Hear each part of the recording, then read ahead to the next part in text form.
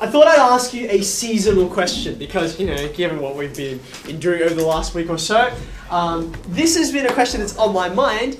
It happens that my birthday is next month, and so I know that September is a very rainy time of year. And you guys know, like, they talk about the spring rains and all that kind of thing. So, yes. But why have we got so much rain now when we didn't even get that much rain during winter?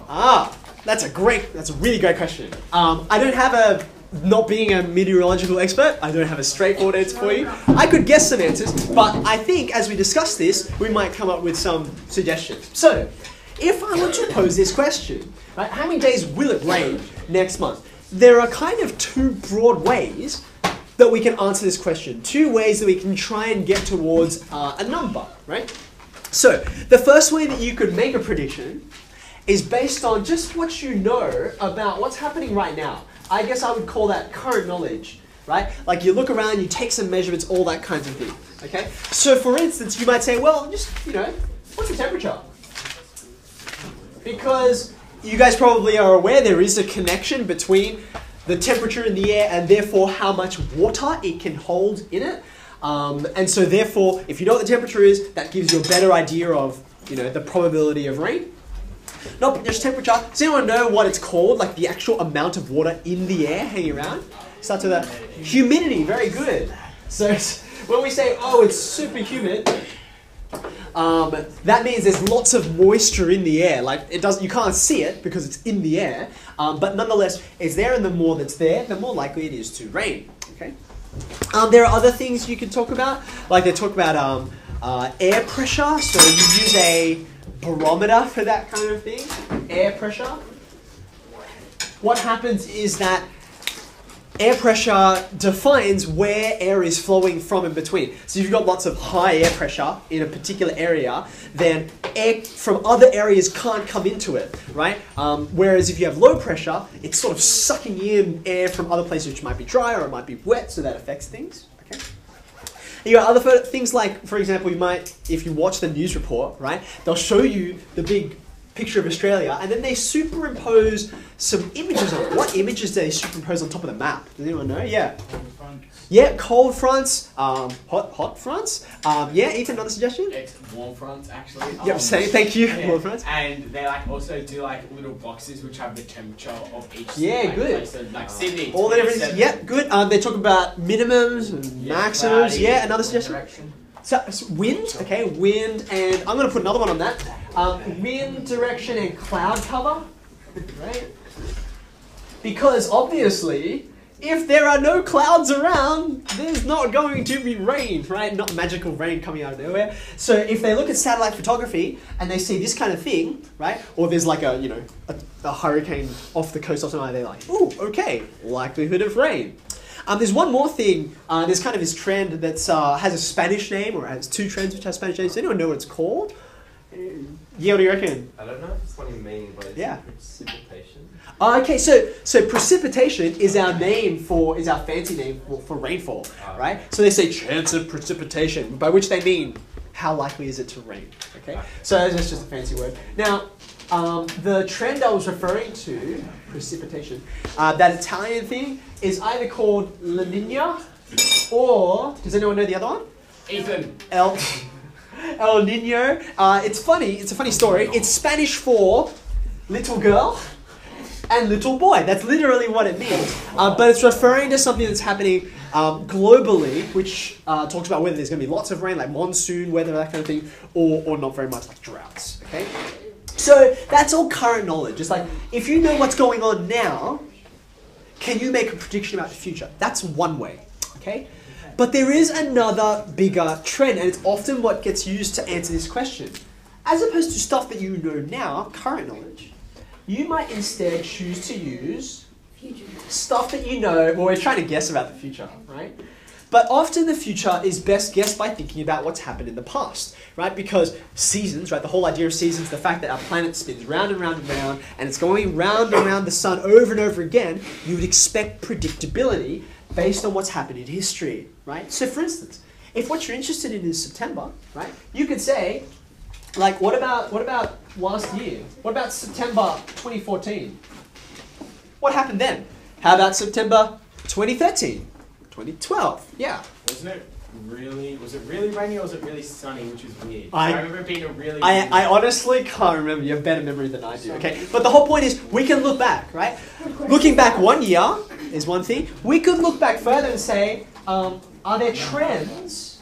For instance, if you compare all of the Septembers for the last... We've actually been recording weather information, the Bureau of Meteorology. Been doing it for decades, right? So perhaps we might see, over the last 30 years, September's been getting rainier and rainier and rainier. We had like 10 days of rain, and then 11, and then 12, and so on, right? So if there's a trend, based on what's happened in the past, historically, we can use that to predict. Now, these two approaches, they have different names, and they're names that you've kind of heard of, but I want to formalize today. What we call this is theoretical probability. Right? Like in theory, knowing all these things, can we make a guess, right? In theory. This is something quite different, right? It's like you've run a big scientific experiment and you're looking at the observations, you're looking at the data you've recorded. Since it's like doing an experiment, we call this experimental probability. But hasn't that already happened? Yes, that's exactly right. But the thing is, right, if it's already happened, that's a really good indication of what's going to happen in the future, right? Because it's like, it just so happens that every December, the temperature's like over 30 degrees for the majority of the month. It happened last December, and the December before that, and the December before that, at least because we're in the Southern Hemisphere anyway. So therefore, yes, it's happened in the past, but it gives you a good indication for what's going to happen in the future, right? Yeah. But that's not where climate change kind of screws that whole thing out. Yes, it does affect, but at the same time, it doesn't mess with it completely, because when you're looking at the past, you can think about, well, how is it changing, right? That's what we mean by trends, okay? So if we notice something is happening more and more and more, or less and less and less, we can still take account of that, right? Maybe not perfectly, but we don't necessarily need a perfect answer to that. We're just using mathematical tools to get to a rough idea, okay? Now, I want to think about these terms based on what you already know. Okay, so theoretical probability, right? If I say, ask you to roll a die, we know that the probability of getting, say, I don't know, a 3, the probability of rolling a 3 theoretically should be 1 out of 6, right? 1 out of 6, just the 3, because there's only a single 3 on there, and there are 6 possible outcomes. So we call these favorable outcomes on the top, and then we say there's sample space on the bottom. In fact, I'm going to write that down and so should you. Favorable outcomes.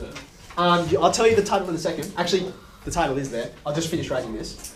The title is this idea here, experimental probability. Okay. Now, theoretically, we would say 1 out of 6.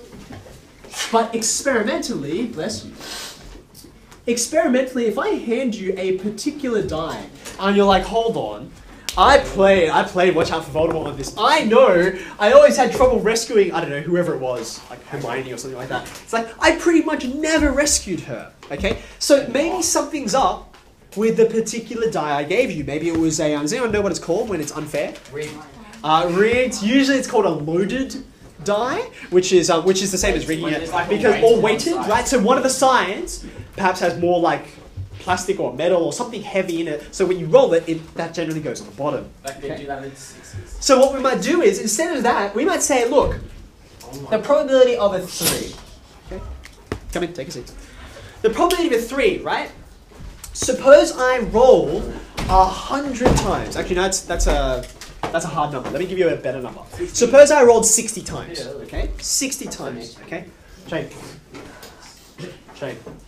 Not necessary. We've talked about that. Okay. Suppose I roll 60 times, right? So out of 60, how many would you normally expect, in theory, would be 3s? How many would you expect? 10. 10 out of 60 is the same as 1 out of 6. But suppose you roll and roll and roll and roll, right? And instead of getting 10, you only get 7. Now, that's not outrageous. That's not like, oh, this is completely unfair. But it's also not exactly what we would have predicted based on our current knowledge of like, well, there's 6 faces, and one of them's a 3, so I expect 1 out of 6. So this is what happens after we did our experiment, okay? Now, therefore, the top and bottom are different. it's not just favorable outcomes in sample space, right? This 7 is how many 3s did I actually roll, right? How many favorable outcome events actually happened, right? And that word actually is critically important. This is not about saying, oh, I think this should happen. This is about what actually took place when I rolled the thing, okay? That's how many times I got the 3. What's the 60 represent? Yeah, how many times did I try? How many trials were attempted? Right? How many trials were attempted? And again, it's important that they're actually done, right? That's 60.